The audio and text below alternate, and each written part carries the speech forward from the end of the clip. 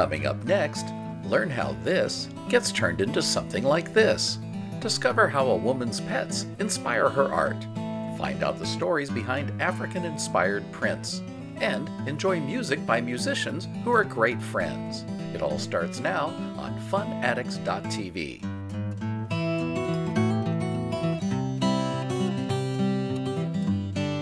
Well, good afternoon. I'm Joni. And I'm Rich. Do you remember where you were the day the last Harry Potter book came out? We do, because we were at the 21st Annual Connoisseurs Marketplace in Menlo Park. Visual, performing, and culinary arts are featured at this popular event. There's great music, cooking demonstrations, and more than 200 artists displaying their work. And because the event took place the day the last book came out, there's even a booth focusing on Harry Potter. What magic do you think we'll find there? Ooh, I'm looking forward to finding out. So let's get started. Yeah, let's go.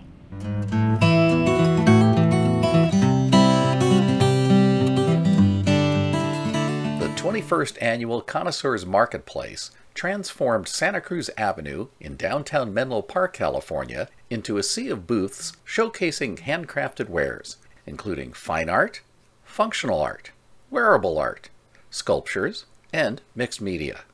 The Kids Fun Zone included a 24-foot climbing wall and a variety of other rides and things to do. A main stage entertained the crowds, many of whom also sampled the variety of food on sale for immediate consumption. For those planning to eat later, Gourmet Alley had a variety of vendors. Other booths throughout the marketplace featured many non-art items, including the Burt's Bees tent, where Joni was able to get a hand massage as she learned about the company's natural ingredient products.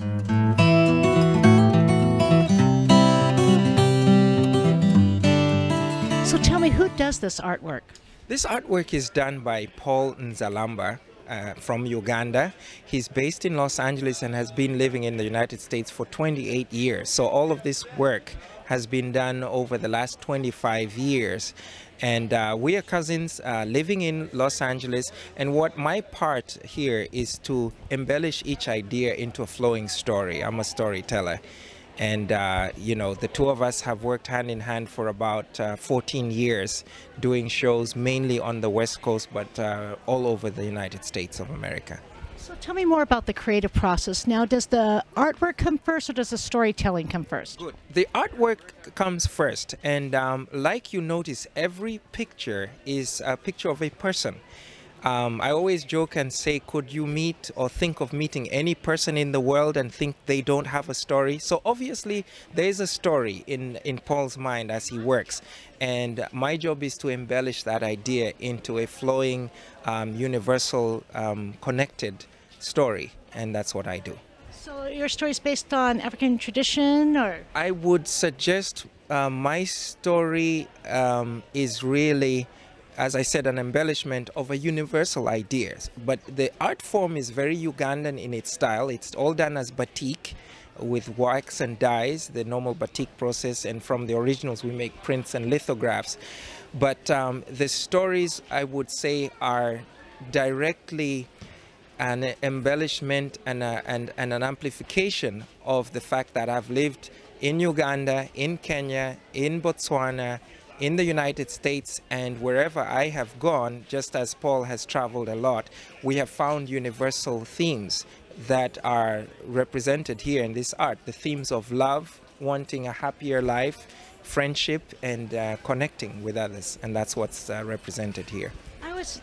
That's beautiful. In terms of adding the artistic value of storytelling behind it, you know, I looked at all the wonderful, wonderful, colorful artwork, and I noticed, though, in terms of the people, it seems to be more dominated by female than it is male. Well, the truth is that, in my opinion, this is a lot more truth has been depicted through women. I see a lot more in most cultures represented just by body language. Sometimes you meet a woman of any culture and form, and it seems that the expressions are free from women, even without words. There's almost a need for men to make some other noise or put things in sentences for us to understand the appeals of a man. So, you know, some of the greats of the world, the Mona Lisa and so on, I think there's a reason why most of those happen to be feminine figures. something is said about the behavior or the mannerisms of women universally that come through, I think, more strongly than in men. And Paul and I always joke that perhaps, hey, we do like women, and we're very connected to the mothers that have brought us here. And in my own father's words, hey, you've never seen a man who's brought a child into the world. So. And raise it is, yeah. It takes both sides, yes, definitely. Yes. So one more question I had for you. Can you share with us maybe one of your favorite stories that brought about this creative process for you? Favorite story is perhaps the one that goes with the picture called Disagreement, because I know that's Paul's favorite picture. And I think it has been in my background of doing this for so long, I felt it more challenging to bring up something positive out of a picture that looks subtle and has a tough title to deal with. This was this picture here called Disagreement, and I'm going to go through the explanation of it. This picture speaks of a healthy couple having a healthy disagreement. And why I call it healthy is because their love remains strong. They take the issue of conflict outside the home. It looks to us that they go to a tree. However, to them, they go to more than just a tree. They go back to the roots of their love, and their love becomes this shelter for both of them with branches and fruit. They wear the same colors, even in the midst of turmoil, to show that they'll always be related and always remain committed to this love that they share. On the right side is the man, and he sits with his head slightly down. This doesn't mean men are always wrong. It means that in this particular case, this man perhaps has an issue in his heart to resolve. His feet are not quite grounded. On the other side sits the lady who waits patiently, and she waits because the tree supports both of them. Love never takes sides, and love has never failed them before. Some days they come to the tree because she is somewhat down, sometimes he is down, but most times they're both ecstatic with joy to be at this tree. Why? Because the tree fits both of them, and most importantly, the tree fits only them. No one else belongs in this relationship that they share. And for every time they come to the tree, it is always here, and always having grown bigger, their love is stronger than it ever was before. Perhaps, therefore, disagreements are just parts and parcel of every healthy relationship, perhaps punctuation marks that are there to remind us, with love, you came together. With love, you can overcome any issues of conflict. I would like to end there. Thank you so much for your storytelling. And I would like to have the audio portion attached to the picture. Well, that part you can actually get. Many people will take the picture, and then on the back is a phone number they can call. And in my own voice, I will record the story on their voicemail for them to learn, commit to memory. And a lot of people have told me that in memorizing the story, but deliberating to write the words down, either personally or as a couple, it has brought them a very close sense of attachment to the story and therefore to the artwork.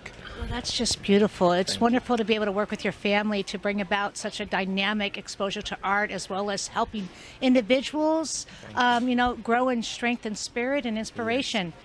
Now, you shared another story with us about this picture, A Path Between, and it was similar. It kind of went with the disagreement picture. Can you tell us a little bit more about that story? All right. Well, Joni, what it is that I sometimes do this love story as a two-part story. I did start with a disagreement. However, I will take you back to the origins, and it's something Paul and I always talk about the power of a simple message. This illustrates that when two people fall in love, they come from two different paths in life. They join together and choose to walk on the same path. Provided they walk in the same direction and at the same pace, they start to learn about each other's strengths and weaknesses. They make adaptations towards one another's lives, and this is why the colors they wear are very similar within this picture. As they walk, they think of this love and where this love carries them. They think a bit less about the places they have come from and where they met. Before they fell in love, he had his own path, she had her own path. Importantly, he knew his own path, she knew her own path. None of them knew the new path that they chose to take together. It sounds like to fall in love is something rather difficult. and very uncertain. But in fact, to fall in love is something beautiful, joyous, and very certain, provided you walk with trust, commitment. Oh, you definitely have touched me emotionally just sharing with me, and I can imagine. I just pleased to hear that you're able to take this in different directions with different people. What are some other ways they can find out about the artwork if they're not here at the festival this afternoon? If they're not here at the festival, they can go to a website that we have, which is Nzalamba, Nzalamba dash artworks, artworks.com, and we have a website, and it has a biography on Paul over there. But other than that, we do a lot of shows in the Bay Area, San Francisco area, and in the Seattle area as well. Thank you. Thank you so much for spending time with us this afternoon. Thank you.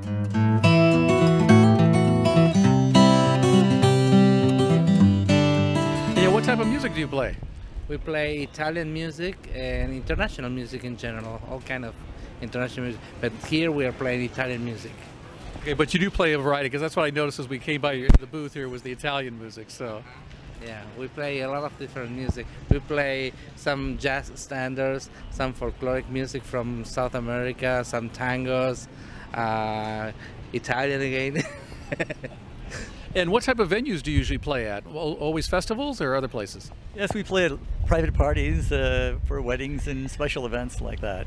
But I was going to say, not only do we play international music, we play a lot of Hugo's a composer and arranger. So he arranged all of these songs we play, and he also we also perform the songs that he's doing, both contemporary, all kinds of songs, ballads and everything else. Latin songs, South American songs. He's quite an amazing guy. So how'd the two of you meet?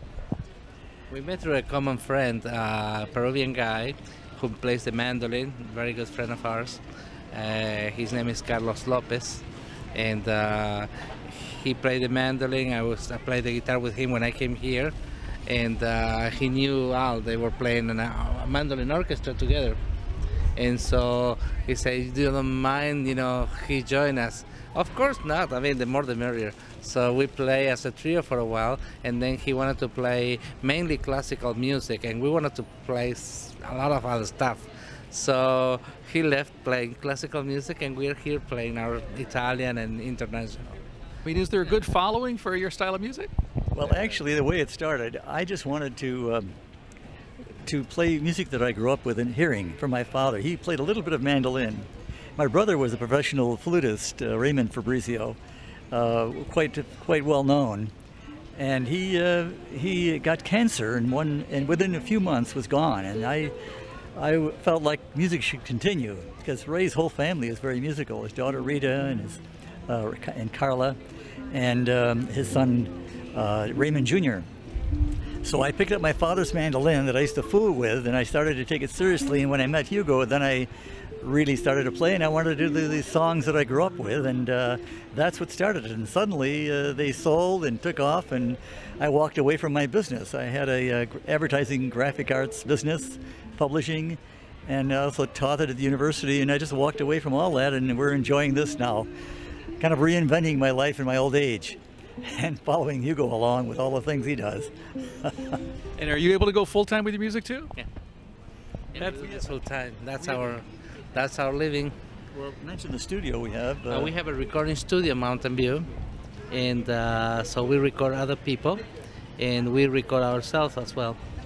And I'm busy doing other people's production as well, and we are busy during the weekends playing festivals. And we like playing festivals because it's so much fun. People really enjoy what we do, and it's it's an environment where it's very positive for us. So that's why we keep going, and we have a wonderful friendship, and so this is more like a business kind of thing. We are pretty. I should brag a little more about Hugo. Two of the albums that he produced in our studio were nominated for BAMI Awards. I guess they're called Northern California Music Awards. One Critics' Choice called the Best Latin Album of the Year. That's called Quisoy. And two of the songs he wrote on it are just fabulous. They're sure to be big winners. So even though we're a small studio, we've already been having good exposure, and we're very grateful. Yeah. How can people find out more about your music, or how can they contact you? They can go to our website, which is www.heartstringsmusic.com, and we have our albums in there and some, pictures and some information. It's still under construction. We need to add some more stuff for people to have fun, but we're getting there. We're getting there.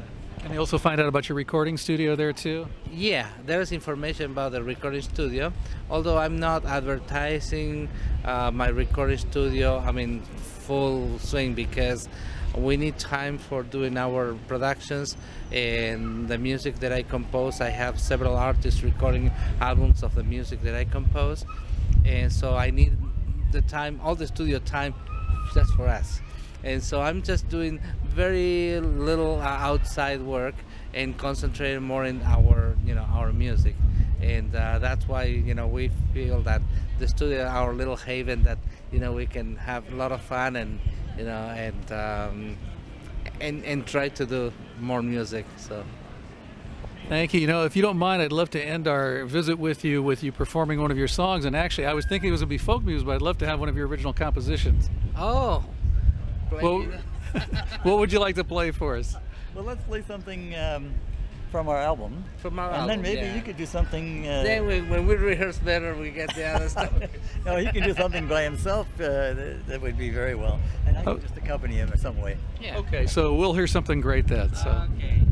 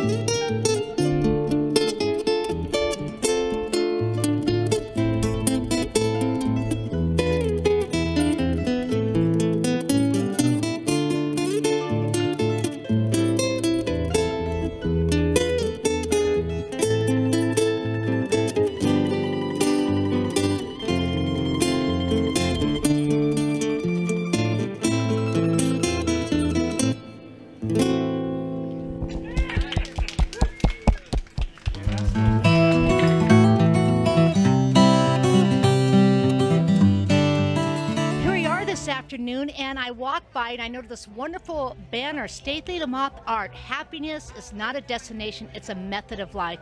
Tell me about your motto. Well, happiness is, there's just not enough funny out there. And when I look at my dogs and they do something funny, it really amuses me. So my work is steeped in that. If I could capture that little feeling of joy when I'm walking and I'm in my head and I walk by my dog and they're doing something really funny or sleeping in a funny position, it just cracks me up. So I try to do that, and one of the ways that I do that is with my dog knockers. And I've waited a lot of years to say I have the best knockers in town. And my big boys have big boys. So Oh, let's see that again. Big boys. Oh, okay. It just gets funnier. So you let people at your front porch know how dog obsessed you are and that there's probably going to be a dog in their immediate future. Oh, so it's almost a warning signal as well as for guests that are coming to pay a visit. Exactly. I had a friend once tell me that she would base her friends on a criteria. If you found a butter in your hair in your butter dish, would you be grossed out? And if they didn't get grossed out, she said they could be my friends. So, you know, if you have a dog, those kind of things are funny. As in the greetings, which is the authentic greetings. I've had people say that they aren't politically correct, but they actually are. Dogs are the most authentic things I know, and they're more authentic than most people I know. And they bring me as much joy. But you're not recommending to have more happiness in life by, humans snipping each other's butt when they greet each other. Well, unfortunately, I don't think that would be a really good idea. It would be really funny if I knew them really well. That would go over great. It would be fun. My girlfriend Carrie and I could do that at a party. We'd think it was hilarious. Nobody else, of course, would get it. So I also carry that same theme into a lot of my jewelry. I have themes on the back of a lot of the pieces, like this little piece right here I did for Mother's Day. It has a little dog on the front, and the back of it reads, can you get in? Right, Ruff-Roo. That was for Mother's Day. Oh, that's wonderful. Is that a Scooby? That's what my dogs say every time I look at them. I'm sure that's what they're saying to me. I also do Live, Laugh, and Bark and Bless This Beast. I also do cat stuff because a lot of my cat customers get mad at me because I don't have as much cat art. But I do Live, Laugh, and Pounce. I have some new cat images that have two little kitties on them, and their tails form a heart. And on the back of the heart it says meow. So I try to broaden my horizons and not include anybody's love of their life.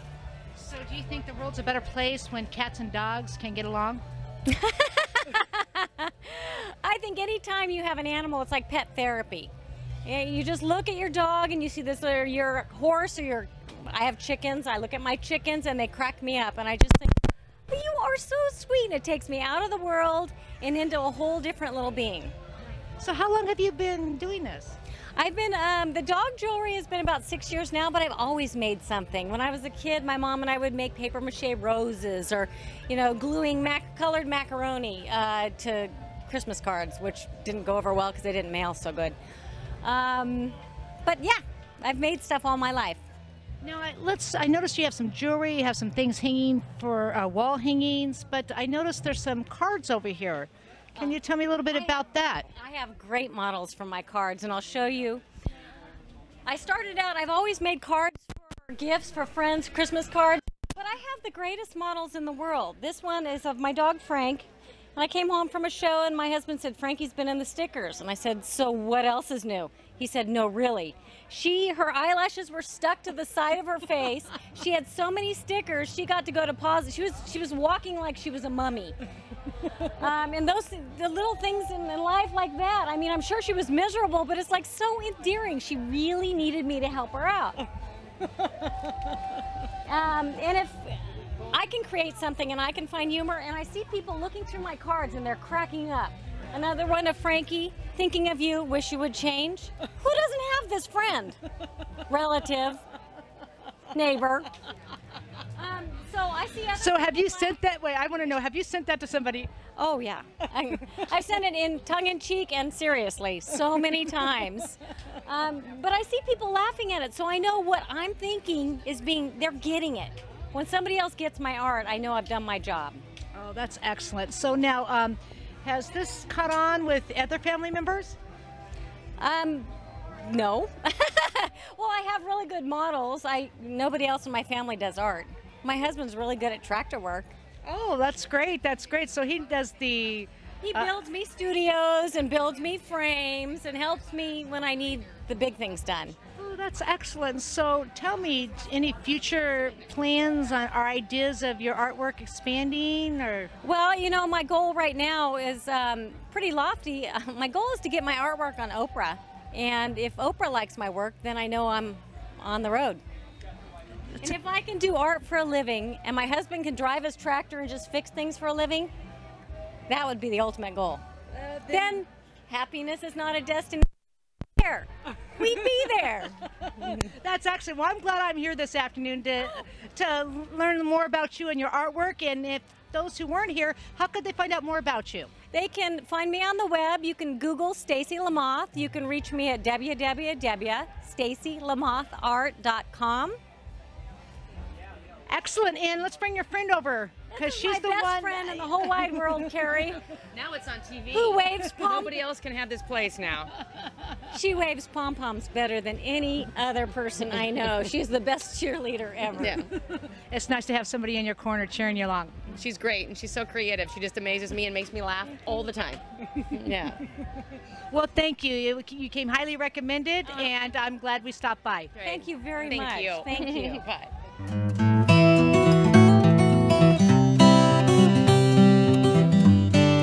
I noticed that you do stone turning. What exactly is stone turning? Well, it's a process where it's very similar to wood turning. I do it on a wood lathe, but it's actually done with stone. So I use a variety of Italian alabaster, Brazilian soapstone, Italian agate, Colorado alabaster, the softer stones. What gave you the inspiration to do this? I have been a wood turner all my life, kind of as a hobby, and my wife and I had a passion for stone, and we always just wanted to just kind of explore that passion. And so one day I decided just to try stone on a lathe, and I never turned back. Are you one of the first people doing this? No, I'm not. There's a couple of stone turners out there. There's not a whole lot of us. There's no knowledge on it. It's a self-taught type of a thing, and so if a person wants to do it, you're pretty much on your own. You have to kind of discover it and figure out all the problems and work them out yourself. I know. So when I first saw the term stone turning, I was assuming you used just one piece of stone, but it looks like some of it does have a look of like wood, where it's inlaid and such with multiple pieces. What is that? Oh yeah, I do a process, segmentation. Segmentation is a process that kind of, or is a name that kind of derived from the wood turning community. Segments basically means pieces, and I do a combination of, I try to mix some exotic woods with some of the stones, try to take it to the next level. Sometimes the stone on its own is quite beautiful. Sometimes I get an inspiration to add an exotic wood to add a striking contrast or another exciting element to the vessel. So that's why I kind of merge, the different stones with the different woods. Okay, so explain to me what we're seeing here. Okay, so this is one of the rings that I would make up, and I would glue this onto a vessel. I'll start with individual pieces of stone. This is two different types of stone. This whiter stone is Italian alabaster, and this orange stone is Utah orange alabaster. And then I have that laminated between, copper is laminated in between that, and so all of that gets epoxied together. And once that epoxy's cured, I'll go ahead and sand that surface smooth. Then I'll take that whole that whole ring, and that will get epoxied onto another piece of stone, exactly like one of these, and then that'll cure. And then once that's done, then I take that whole chunk, put it on the lathe, and then I'll turn that final shape. End up with something like this. Exactly. And so the really interesting thing about this vessel is the fact that even though this is just Italian agate up here, which really doesn't contain any pink in color, you'll notice that you'll see these pink gradations right there next to the copper.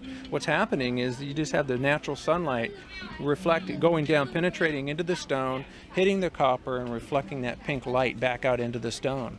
So it adds yet another dimension that you wouldn't get like in a solid surface material or a non-transparent material like wood. So that's how that's done. Now we're here in Menlo Park, and I know you are actually from Menlo Park too, is that right? Yes, it is. Yeah, I'm local. Yeah. So do you mainly reach your customers or your clients through fairs like this, or how do you reach them? Well, I started out actually in galleries. I'm probably in about 13 galleries now. We just got into another 4 this month, and we'll be announcing those on our website. This is our 2nd year in Menlo Park. Menlo Park was where we got started on the street fairs, and it was so successful last year that this year we decided to do 3, so we tripled our efforts. And I don't know what's going to happen next year. Maybe we're going to double them or triple them again, so we'll see. What inspires your individual pieces? In fact, could you maybe talk about a couple of the pieces for us, which ones you like? Sure. Inspiration. Well, I mean, right now my current inspiration is kind of the Greek and or Egyptian themes. I've always been intrigued by just the Egyptian history, just the tombs, the pharaohs, just everything about Egypt is just very intriguing to me. And so when I just watch a show on Egypt or some of the great pharaohs, I just get in that mood. And so recently I've been doing a style of vessel called an amphora, which is kind of either a Greek or an Egyptian based shape. And so they just kind of develop. I don't really go into it with an exact shape in mind. I just start turning and just let them just form. And so I think the stone itself inspires me. Now, the closer I get to things like woodworking and such, or maybe a little carpentry, but what happens? I mean, how often do you like lose a piece of stone, or is that something where you can actually repair mistakes? Like, well, normally you don't repair a mistake. I mean, the stone is, I would say it's fairly unforgiving. You make one mistake and usually the rest of the vessel ends up on the floor. It's very brittle, so you have to be careful. If your tool catches, usually that's the end of it.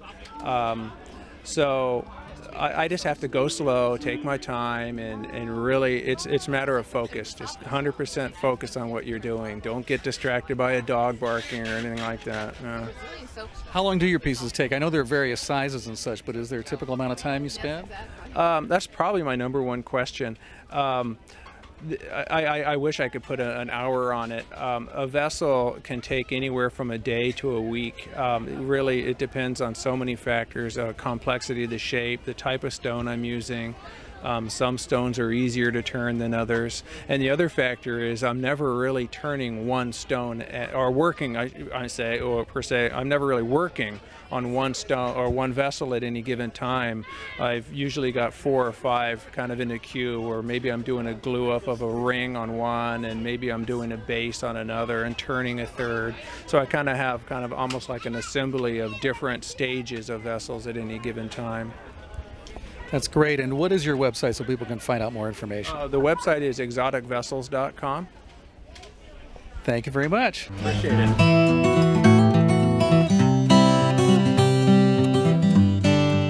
Well, good afternoon. As I was walking by here, it felt like I wanted to turn some pages and find a little bit more about Kepler's books and magic. And we're here speaking with Jeff Kusher. I'm a staff leader at Kepler's, and I was involved in last night's major event with the release of the 7th Harry Potter book. We're at this point sold out temporarily. All 2,000 of our initial shipment sold out between 12:01 last night and about 9 o'clock this morning. We have 2 copies of the special edition, which is about $65 in a cloth binding here. But we have more arriving this afternoon and more tomorrow, so customers can come on down and be sure of getting one. Excellent. So how many pages is the new book? You know, I haven't counted, but it's one of the thicker volumes. And I have to confess, started reading my copy yet. I've only got about 2 hours sleep after last night's event. So, but we're happy to be out here and enjoying the fine weather and all the other great exhibitors here. So excellent. So tell me a little bit about Kepler's book. Now it's an independent bookstore. That's right, and that's becoming more and more of a rarity in the United States. Just a few years ago there were more than 10,000, and now there are about 1,500. But Kepler's is a Menlo Park institution, and although we had some difficulties last year and temporarily closed our doors, the community came forward and really said this is something that makes Menlo Park what it is. So we're reopened, we're doing quite well. We have a new business plan, a newly negotiated rental agreement, but we're doing a lot more in terms of events that bring people into the store. a lot more author events and special events like the Harry Potter release, which seems to generate a lot more interest around the store as not just a bookstore, but as a cultural center as well. So we have poetry clubs, we have book clubs that meet there. It's really becoming more than a store, and that's great. Now, when you say drawing people to the store, now you were dressed quite different than last night, you told me earlier. Yes, well, we all decided on staff that we should dress as characters.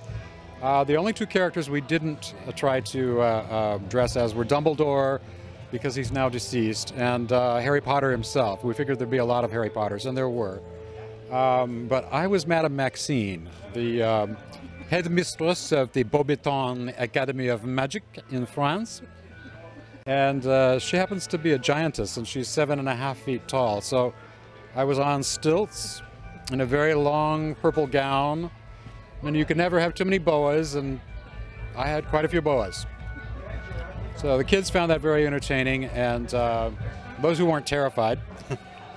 We also had Death Eaters. We had people who were Professor Snape and all of the other major characters. So it was a lot of fun.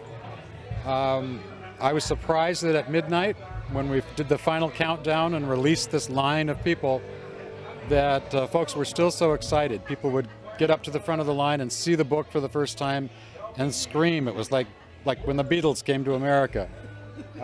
So people were very excited about this book.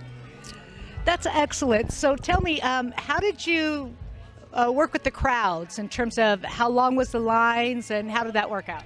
Well, we knew that we had pre-sales of about 1,500 books. So we figured most of those folks would stick around. So we planned for a line of about 1,500 people to the north of the store and then wrapping around Menlo Square. At the south end of the store, we had a much shorter line that was for people who were wanting to purchase with cash or credit cards, but had not pre-reserved a book.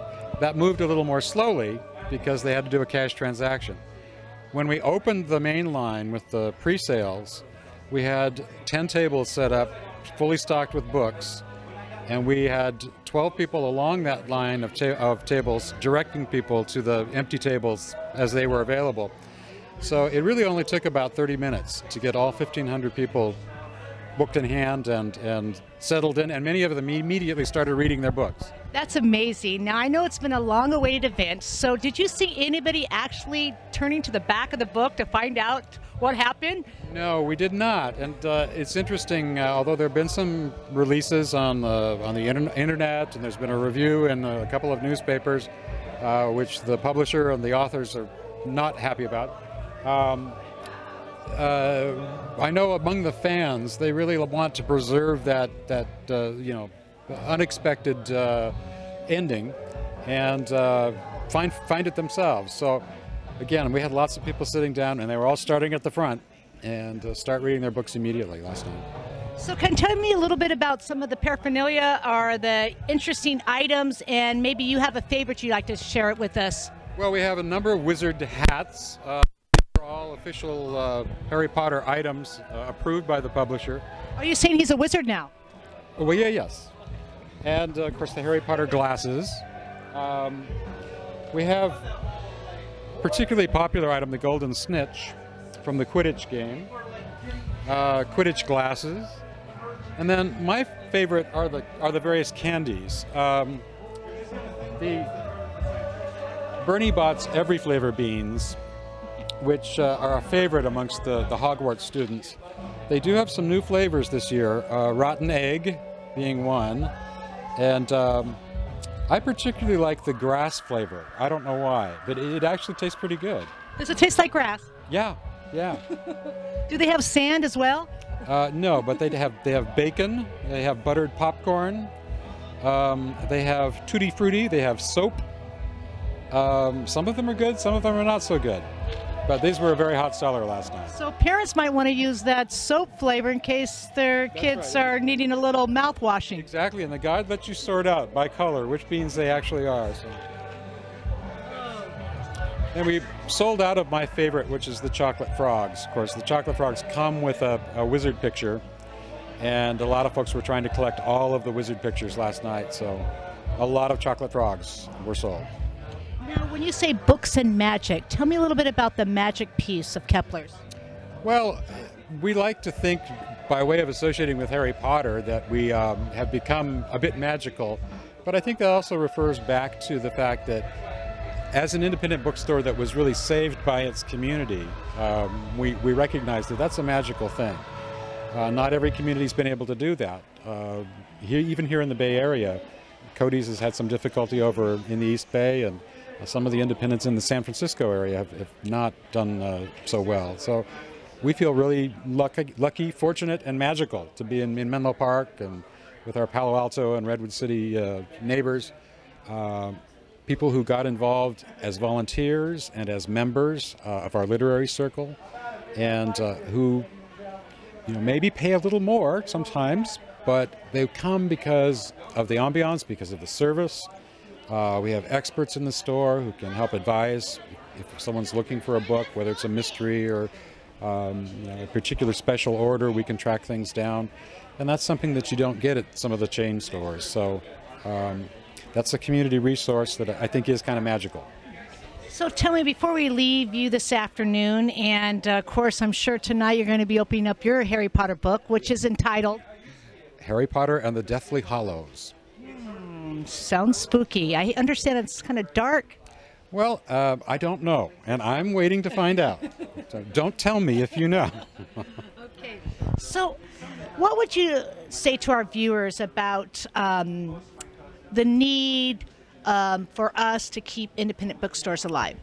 Without independent bookstores, you really reduce the amount of choice, because, as I say, one of the things that we do is not only keep a wide variety of titles in the store.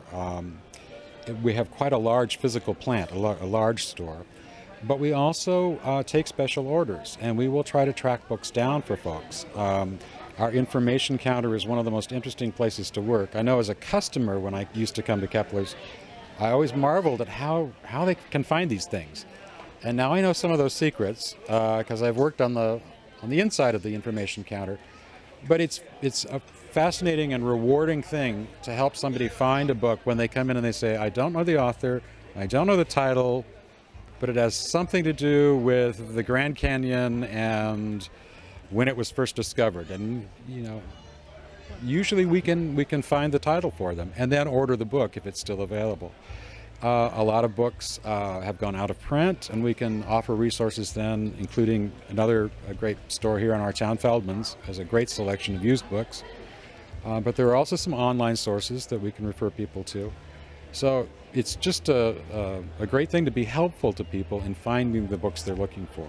So can you recall any interesting requests that you've had? Well, I remember one person came in and she didn't really know what kind of book she wanted. She wanted a gift book, and she wanted it to have something to do with India. And she thought maybe an Indian cooking book, or if there was some history. So we looked in several different sections, and we finally came to the photo section. And there was just a beautiful coffee table book that was color photographs from all over India. And as she was looking through it, she was remembering places that she had been on her trip with this person that she wanted to give this gift to. And so it was just the perfect match. And when you have someone who leaves the store just pleased with something that they didn't expect to find, it just makes your day. So making personal connections with books is very important. Absolutely. Absolutely. And I think all the Kepler's employees feel that way. It's a very special place to work. And how many employees do you have? We have about 40. A lot of them are part-time. A lot of them are students. But as I say, they're remarkably broadly talented in terms of their backgrounds and their areas of expertise. So if we have someone who's looking for a mystery, we get them to our mystery people. If we have somebody who's looking for a travel book, we have folks who are specialists in those areas. We have some standing recommendations for people who are just looking for a good read, and especially in the summertime, a lot of folks are in that category. We have a lot of customers who come back and, having trusted the recommendation of a particular employee, we'll seek out that employee again to say, okay, I love that book. What would you recommend now? So it's building those relationships that really makes an independent local bookstore a community resource. So coming into the bookstore physically is an experience within itself, but what if you're unable to get down to the bookstore, Kepler's? How else can they go about and experience this wonderful independent outfit? Well, they certainly can call us on the phone, and those phone lines connect directly to the information counter, so we can look up, determine if we have a book in stock or if we need to special order it. We also have an online service, which is at keplers.com, and customers can actually see in the daily inventory updates whether we have a title in stock by looking it up on keplers.com. And they can place an order and give credit card information and either come in and pick up the book or have it shipped to them. So we're not exactly like Amazon.com, but we do have that capability. And some people like to call and talk about a book and then place their order online just because it's simpler to do the physical transaction that way. Well, maybe a good thing that you're not like Amazon.com. We like to be different. Well, thank you. This is a wonderful way to spend our afternoon here and experiencing all the interesting paraphernalia. And I noticed, though, I don't see a whole lot of books here, but you have to go into the store to find those. That's right. That's right. We brought a lot of merchandise over. All of the books that we brought were Harry Potter books, and they have all sold, as I say, but 2. So, yeah, but the store is just jam-packed full of books. So. Well, hopefully we'll enter another chapter in the next decade and then come back down here and see Kepler still in operation. That would be great. We look forward to seeing you. All right. Thank you. Rich,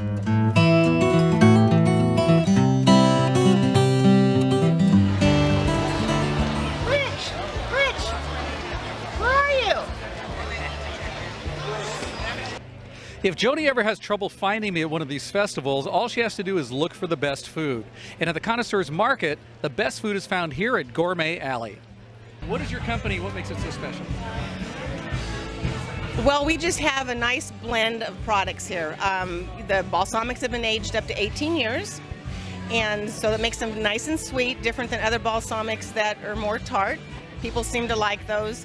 I think, too, with our olive oils and with the balsamics, it is what it is. If it says it's a fig balsamic, you're going to taste the fig. Many times you will taste a balsamic or an olive oil, and you don't taste the flavor that's in there. Ours definitely. Well, I don't know that much about balsamics, but if you don't mind, I'm going to sample one of yours because I do know what I like. Okay, now these are grilling sauces. Oh, okay. Here is our 18-year-old balsamic. It's good on meats.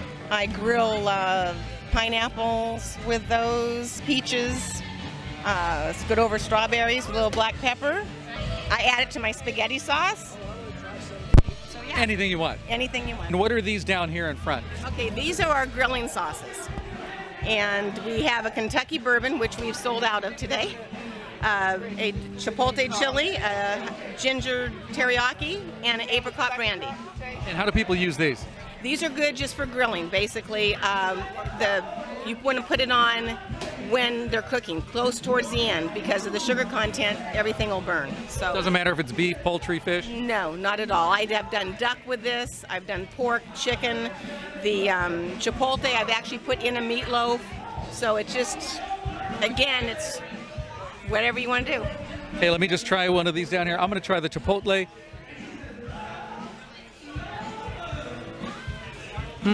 Don't even need to put it on anything and grill it. Tastes good.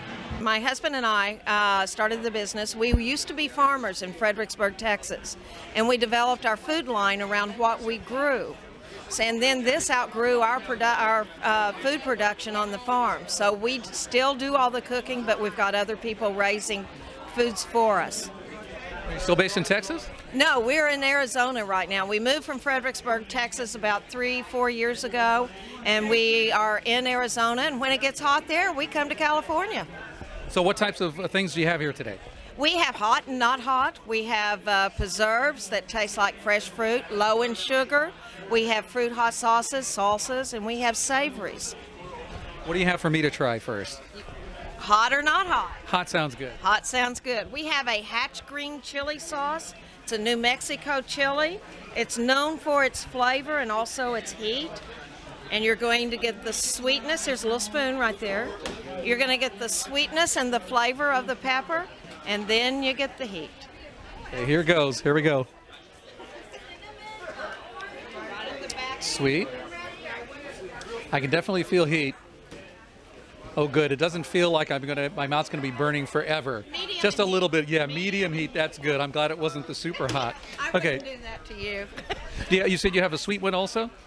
We have some sweet ones. Actually, you said you have some honeys too? We have honey. I wouldn't mind trying one of your honeys. Okay, we have an orange blossom or a mesquite, and it's all natural raw honey. It has all those good enzymes in it. I've never heard of mesquite. I'd like to try that. What makes it mesquite? Now, I saw a movie, Yuli's Gold, years ago, and I forget the type of honey it was, and I've heard the song Tupelo Honey. So is it based on the bees, or what makes the honeys different? It's the pollen. It's the flowers that the pollen comes from the flowers of the plant that the bees gather, and that's where you get your flavor. Oh, I'm ready for it. Now I'll get another spoon. Now this one you're going to get the smoothness of the honey, and then you get a little citrus right at the back end. This is mesquite? Oh, excuse me, I'm sorry. This is a mesquite. It's a robust flavor. It's not smoky, like a lot of people think it's smoky, but it's just a real smooth, robust flavor. Here we go. Oh, that's very good. Very smooth. Very smooth. Yeah. Thank you very much. Where can people find out more about your business? As I drop it.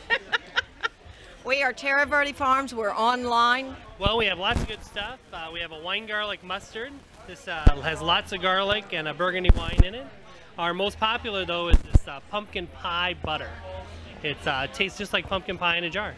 You spread it on toast, bagels, pancakes, waffles. It's very good. It's even good on ice cream. You want to try a little bit? Actually, you know, I'm not a big pumpkin fan. I noticed you had a cherry pie butter, though. Is that a similar experience? But for cherry pie lovers, right? That's me. All right, well, here's a little cherry pie butter for you. So you spread very that good. on like bagels and cream cheese. I'm a jerky jobber. I've been in the jerky business for over 25 years, jobbing jerky all over California. All kinds of jerky. Today we're displaying kippered beef jerky, which has a higher moisture content, soft, easy to chew, as compared to the old dried beef, which is like the old cowboys used to make. Do you guys carry both because some people prefer the dry? We've got over 24 different varieties and styles. Today we're just displaying 4 for the people.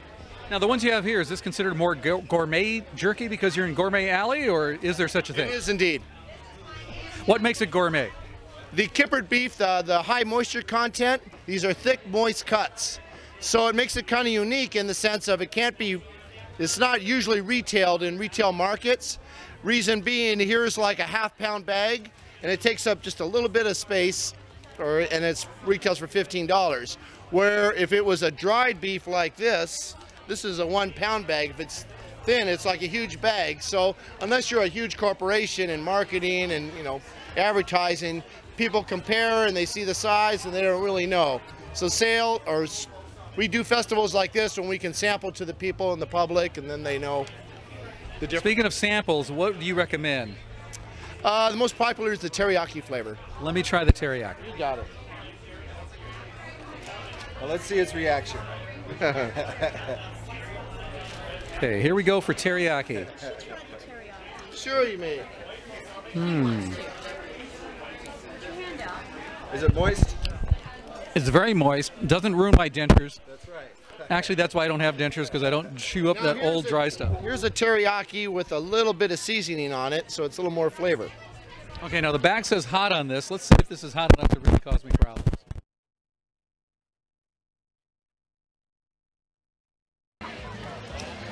Great.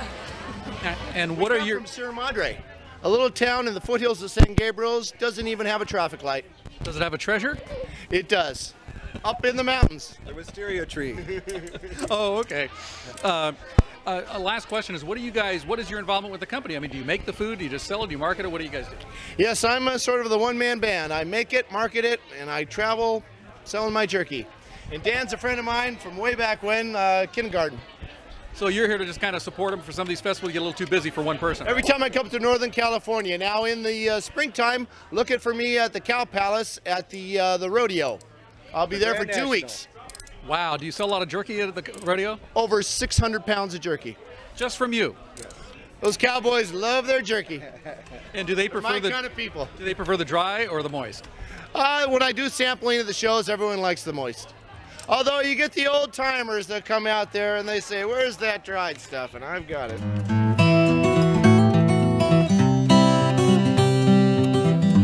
Joni, it looks like you found some magic. I sure did, but not all the magic was good. These birdie bots, some of the flavors are not so tasty. You mean vomit's not your idea of a tasty treat? No way, but sure was a treat visiting the Harry Potter booth and learning more about how an independent bookstore is still appreciated by its community. I was amazed by the artist Stone Turner and the beauty and craftsmanship of his work. You know, not all the exhibits were new to us. You know, when they say that a picture paints 1,000 words, I loved hearing the stories behind those African prints. Oh, I admired that for so long. I really appreciated all the people who participated in this episode. It was great meeting them. We hope you enjoyed visiting the 21st Annual Connoisseurs Marketplace. It was a great time for us. I'm Rich. And I'm Joni. We're always looking for fun. And we hope we brought you some, because we're the Fun Addicts. Yeah. Hey, let's practice some magic. Thanks for watching. For more information, please visit our website, funaddicts.tv.